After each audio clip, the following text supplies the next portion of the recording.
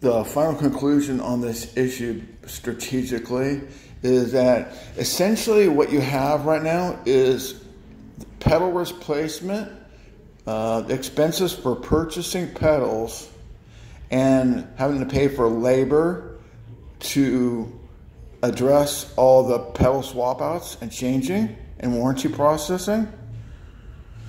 You have most of the budget for maintenance in the studios is going to pedal replacement instead of maintenance. So from a strategic point of view, that's unacceptable, totally unacceptable.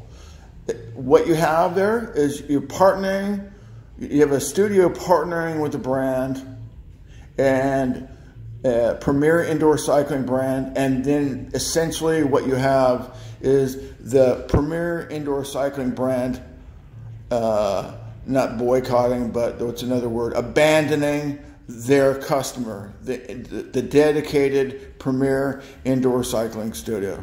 That's essentially what's going on here. So right now, the relationship, I would just say, at worst case, is vulnerable.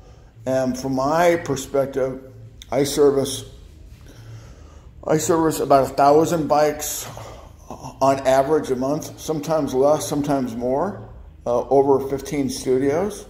So right now, the spinning brand, for me, it doesn't make any sense to recommend the spinning brand when there is an unresolved issue that is such a big issue that's just got ignored, and the brand is just abandoned any responsibility from the beginning to current. So right now, all I can say is me as a bike technician who services hundreds of bikes a month and will continue to do so for decades, I can't recommend the spinning brand right now because of this issue.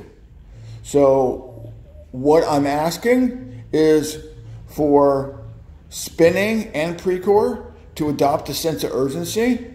Now, unfortunately, Precor has a new relationship with Mad Dog. So this is a situation where Precor is getting a first-hand, behind-the-scenes understanding of some of the goings-on with the brand and the product. That when you got into the relationship with Spin, you probably weren't aware of some of the things that the bike techs and the bike repair guys were dealing with, and the managers at the studios, spending thousands of dollars of unnecessary expenses because of broken pedals that aren't warranted.